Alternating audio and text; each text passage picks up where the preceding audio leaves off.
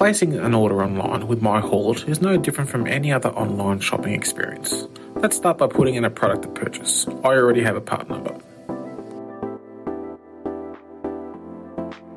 There are two ways to put the item into your basket.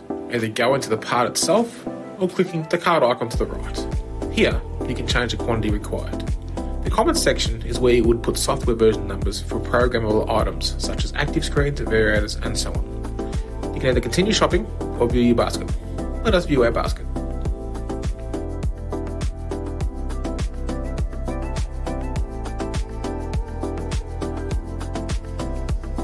Here is an overview of your basket so far, with any notes as part of the item. You may have more than one item, and this gives you a general summary of your purchase, which includes your comments and the total costing so far. Let us now convert this basket to an order. This is the default delivery address we have set. If you wish to send it elsewhere, click on the search for an address button and select the address. Here are the different types of ways to send. If you need a quote, contact our parts customer care team. Here you can select the expected date. If any parts on your order are out of stock, you can choose to send what we have or choose to send everything together. Additional freight charges will apply if we need to send more than once on the order.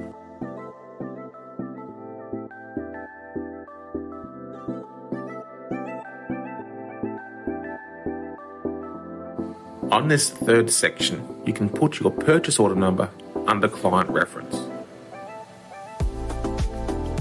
Here you can put any more additional comments for the overall order. There's also a brief summary of costs.